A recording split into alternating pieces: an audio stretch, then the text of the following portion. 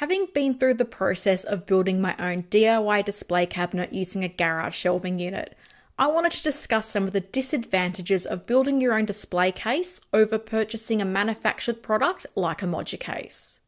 This isn't a complaint video, but it will highlight some important factors to consider before you decide to undertake a project like this. So let's dive straight in with the list of disadvantages to building your own display cabinet.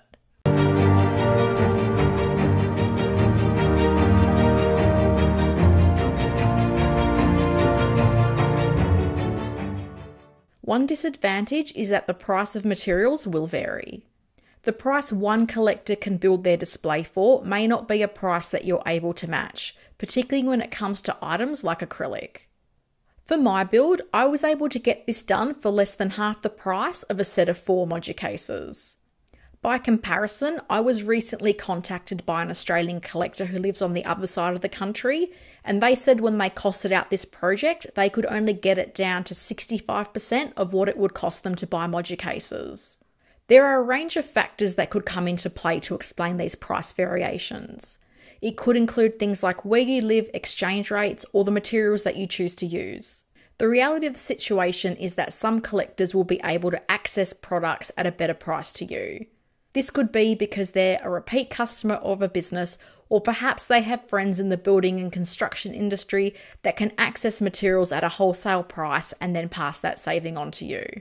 The second disadvantage, which is one I hadn't considered until recently, is the resale value.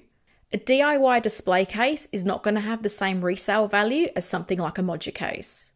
It's also going to be quite time consuming for someone to move, as a lot of these garage shelving units don't use screws. So you're looking at a case that needs to be dismantled, transported, and then put back together again, which is something that could put off a lot of buyers. Depending on the choices you make with your materials, you could need all kinds of tools to complete this project.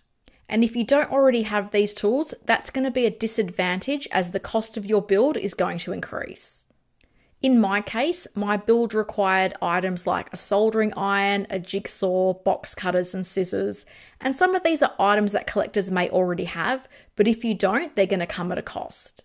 So if you don't have all the tools needed or the ability to borrow them from someone, the price of your build will increase, and that's a big disadvantage. And it's not just the tools you need, but also the skills to use them. And this can be another disadvantage, not being a handy person or lacking DIY experience. A tool like a soldering iron isn't something you can just pick up and use. It takes practice to get good at it. When you're doing a project like this, you will need some DIY skills or access to someone that has them that is willing to come along and help you with the project. It's not all bad news when it comes to building your own display case, and I'm really keen to present a balanced view on what this project is like. Click the video on screen to see my list of advantages of building your own display. I've put this together to highlight the key benefits of undertaking a custom build. Be sure to check that out if you haven't seen it already.